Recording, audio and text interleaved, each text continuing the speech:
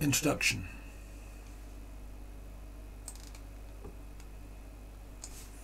I've been producing a number of videos criticising the influence of Hegelian idealism, and in a discussion which followed one of these, one of the commentators, I can't remember whether it was on YouTube or Facebook, claimed that Hegel had made significant contributions to orbital mechanics and had proven Newton wrong in some areas.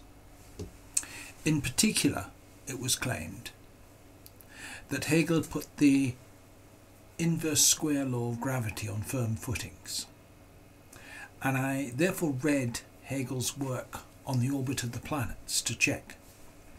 My conclusion is that it's a load of pretentious stupidity, and in this video I will explain Menshevizing Idealism. Why is this relevant? Well, insofar as Hegel has had a positive or significant reputation in the 20th century, it's down to Hegel being seen as having played a role in the formation of modern communism. In the period around the Russian Revolution, he was credited with having contributed one of the component parts of communist doctrine. And a prominent Russian politician wrote, "Marx didn't stop at 18th century materialism. He developed philosophy to a higher level. He enriched it with the achievements of German classical philosophy, especially of Hegel's system, which in its turn led to the materialism of Feuerbach. The main achievement was dialectics, i.e. the doctrine of the development in its fullest and deepest and most comprehensive form, the doctrine of the relativity of human knowledge that provides us with a reflection of eternally developing matter." And that comes from a guy called Lenin.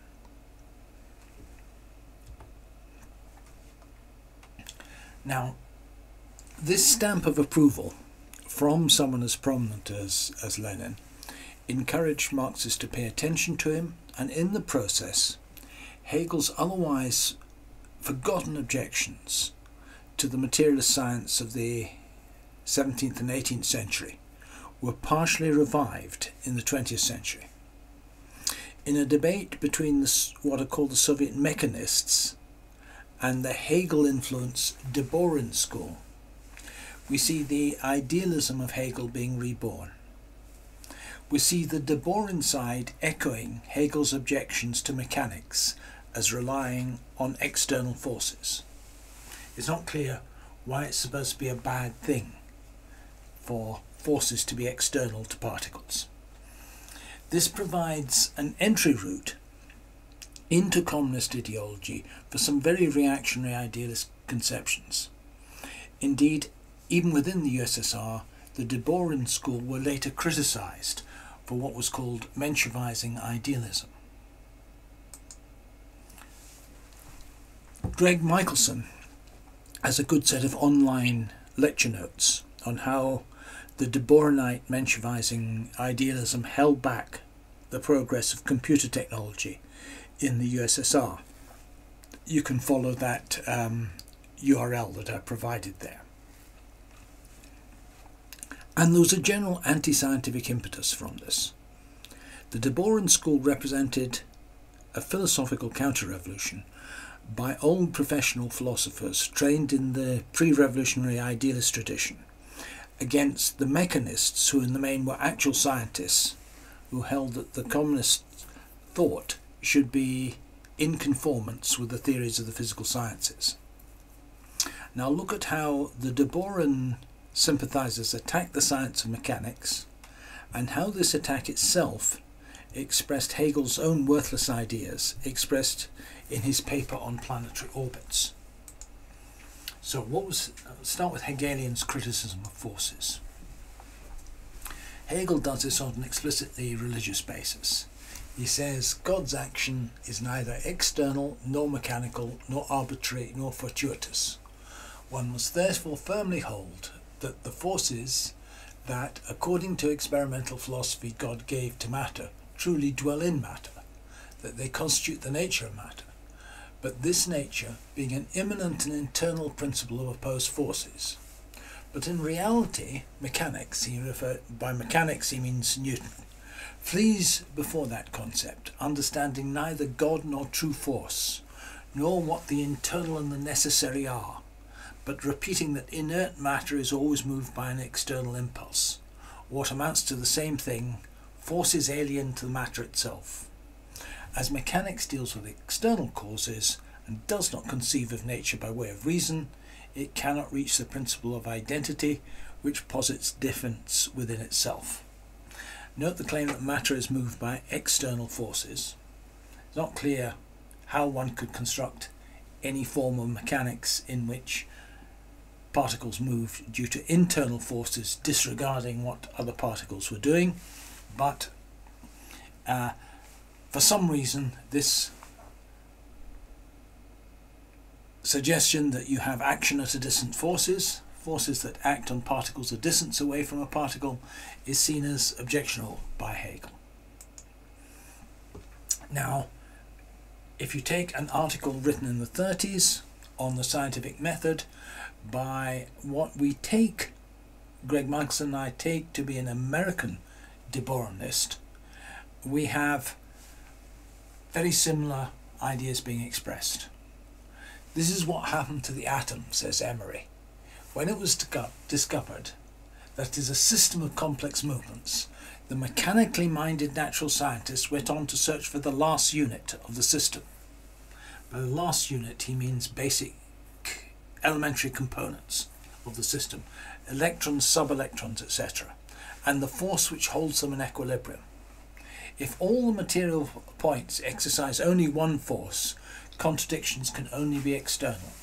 Therefore no internal contradictions, no unity of opposites is known in mechanics. All contradictions which seem to be immanent are cut into two, externalized into the conflict of forces, embedded in different material particles. This is the heritage of Newton's mechanics. So this is basically Emery, claiming to be a dialectical materialist, is using the same language and the same basic objections to the science of mechanics that the idealist philosopher Hegel had put forward 130 years earlier. Now he's almost as confused about Newtonian mechanics as Hegel. Not only does he echo the stuff about forces being external, but slightly later on he misstates Newton's definition of force. He assumes that all matter is immobile unless it is exposed to a force in Newton's theory. That's not true at all. Newton says an impressed force is an action exerted on a body in order to change its state, either of rest or of moving uniformly forward in a right line. So for Newton it's quite false to say that the natural state of bodies is at rest. The natural state of bodies is either at rest or moving at a steady velocity, unless a forces apply to them. Also, Newtonian mechanics doesn't deal with material points. It deals with material bodies. And the de Boronist Emery continues with this straw man of mechanics dealing with material points, even though Emery cites Einstein to the effect that no, mechanics doesn't deal with material points, it deals with bodies. And points only arise in Newtonian mechanics as a mathematical tool for approximating the behaviour of orbiting bodies, orbiting satellites, orbiting planets.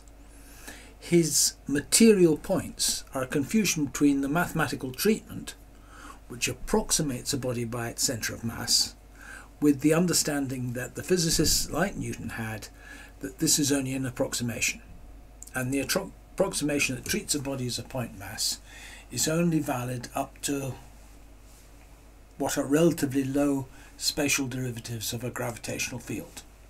If a satellite, for example, were to orbit within what's known as the Roche limit of a planet, then tidal forces tear it apart. And this appears to have happened to the whatever bodies gave rise to Saturn's rings. Also, the stuff that Emery was saying about atomic physics was half-digested nonsense. There was and is no proposal there that there should be subelectrons, and no physicists doubt that the strong and weak nuclear forces exist. Nuclear power stations and thermonuclear bombs, for that matter, would be impossible to have been achieved if you rejected the idea that there were internal forces within the nucleus. Now let's go back to Newton. Newton says the difficulty of philosophy seems to consist in this: from the phenomena of motions to investigate the forces of nature, and then from these forces to demonstrate other phenomena. This is Newton setting out his basic method. So the method he used was from observation and experiments on the ground to formulate general laws of motion, in particular, for example, the law of conservation of momentum. He then does by deduction, using geometry, derives general properties of what he calls centripetal forces, that is to say, forces directed towards a centre, the most obvious of which is the gravitational force of the Sun drawing the planets towards it. From observations, in particular observations of the satellites of Jupiter, he then deduces that the gravitational force must follow an inverse square law, and from an inverse square law it's then possible to deduce more accurate predictions about the planetary orbits, about how Jupiter will disturb the orbit of Mars and things like that. Now let's look at how confused Hegel was on this. Hegel objected to Newton's law of gravity and thought that Newton hadn't discovered anything new, that anything Newton said could equally well have been deduced from Kepler's law. So this is quoting Kepler, which I'm going to show Hegel didn't understand either Kepler or Newton. This is, and in italics is Hegel saying, indeed, the law which he, Kepler, gave, i.e. that areas measured by the vector radii of bodies in circular motion are proportional to the times, he would have been able to transmute into the form of a physical law, i.e. that gravity is proportional to the area belonging to sectors, and since the total surfaces of the circles A and small a stand in the same ratio as the squares of their radii r and small r, we know that 1 upon a, big A, to 1 upon small a is equivalent to r, small r squared upon large R squared. And since 1 upon big A and 1 upon small a express the quantity of motion, and if you wish the quantity of centripetal force, he could have said that the force of gravity or centripetal force stands in inverse ratio to the radii or distances. Well, this is so full of errors and nonsense that one doesn't know where to start. Gravitational force isn't in inverse ratio to distances, it's in inverse ratio to the square of distances. But let's go and look at what he is saying about Kepler's law. So let's have a look at what Kepler's law actually means, because this is total nonsense. This is an illustration of Kepler's law. Kepler's law says that an orbiting planet sweeps out equal areas of its ellipse in equal periods of time. So if period t, let's say, is a week, wherever Mercury is in its orbit, each week it sweeps out an equal area. But if we translate this into what Hegel was saying, the areas A and small a are equal to one another. because in equal times the planet sweeps out equal areas. So the ratio, the ratio he gave, 1 upon small a to 1 upon big A, must be 1 to 1. But the radial distance at different points in the orbit is not the same. Little r is not equal to big R. So 1 upon r squared, small r squared, in ratio to 1 upon large R squared, can't equal the 1 to 1 ratio of areas. So it is total nonsense. He's completely misunderstood Kepler's law. Why is he misunderstanding it? What he thinks Kepler's law says is that it compares two distinct circular orbits of different planets. Kepler's law is about sections of the arc of one orbit of one planet. Kepler's law doesn't state that different planets sweep out equal areas in equal times. In fact, the further away the planet is from the Sun, the less the area it sweeps out every 24 hours. And we can see this with real data by looking at parameters of the orbits of Venus, Earth and Mars. So, the Earth has an orbital radius of 1 astronomical unit. It's used as a standard of measure. The orbital radius of Venus is 0.723 astronomical units. The Earth year is 365 days. The Venusian year is 225. If you work out the area in square astronomical units swept out each day by the two planets, you find that Venus sweeps out a greater area than the Earth, which sweeps out a greater area than Mars in a fixed unit of time. So Hegel has completely misrepresented the astronomical reality. He understood neither Kepler nor Newton. Although he appears to have a superficial reading of Newton, he clearly didn't understand what Newton was saying about Kepler's law. Newton showed that you can still have Kepler's law with a gravitational force law that is of a different form than the inverse square law that actually obtains, but the velocities would be different. The orbital velocities would be different if the gravitational law was different. And I can illustrate the compatibility of Kepler's law with different gravitational laws with a simple example. There's going to be a little bit of calculus here, but bear with me. Consider a highly stylized, highly elliptical orbit. There's a satellite going around the Earth. E is the Earth. At its perigee, the closest point to the Earth, it's at a distance 1. Whatever the units are, it's 1. When it's at apogee A, furthest point away, its distance is 2. Okay, so that's a nice simple example. Assume Kepler's law of equal areas holds. And if the velocity at A is v, then the velocity at perigee must be 2v in order to sweep out equal areas each second. Now, if the satellite has a mass m, then by the formula for kinetic energy, the kinetic energy at point A is 0.5 mv squared, and at point P, where the velocity is twice as great, it's 2 mv squared, so 4 times as much energy.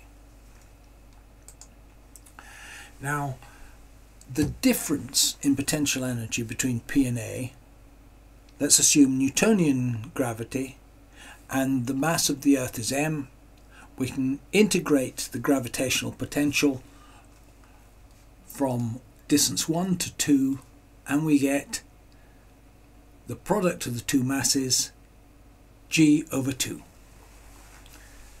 from the integral of r squared. And this conservation of energy then requires us to have the difference in kinetic energy 1.5 mv squared equals m big M g over 2, so we can solve for v, it's the square root of mg upon 3.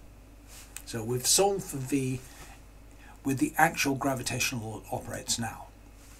Now suppose instead of that you had the gravitational law which Hegel seemed to think operated, that force was inversely proportional to distance, not to the square of the distance, but that Kepler's orbital law still holds. Now we'll have two new velocities. We'll call them v1 at A, and the velocity at point P, because Kepler's law still holds, is going to be 2v1. Again, there'll be a difference in kinetic energy of 1.5 mv1 squared this time, and this now has to equal the difference in gravitational potential between the 2 points. Now we have a different gravitational law that should read r there, not r squared, and that, if we integrate that, we get mg log 2. We again solve for velocity and we get a different equation for velocity. Very similar equation, except they differ by a factor of the difference between log 2 and a half. Since log 2 is not equal to half, the two orbital velocities would differ under the gravitational law, new gravitational law, at the same distances. The point is that you can keep Kepler's law, but the velocities will vary because the velocities are a free variable in the system, and those can be adjusted to ensure that Kepler's law holds and is consistent with the conservation of energy. And only observation of actual velocities will tell you which model of gravity is correct. So Newton had several different alternative gravity laws that he tried out before showing which one was correct.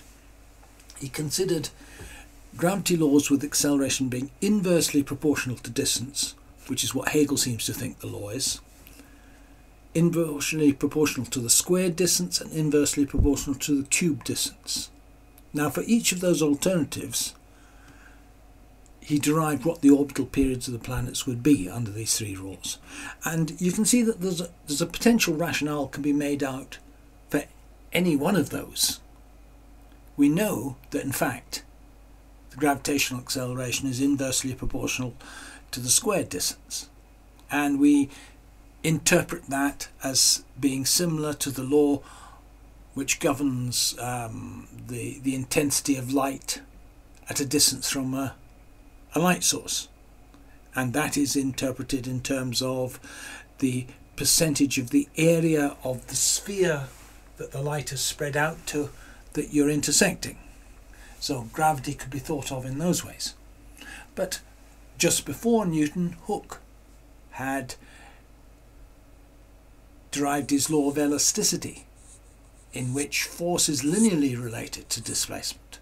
So linear relationship to displacement is a plausible one, or at least an inverse linear relationship to displacement. And a cubed law, well, that's, you could make out a case for that as well.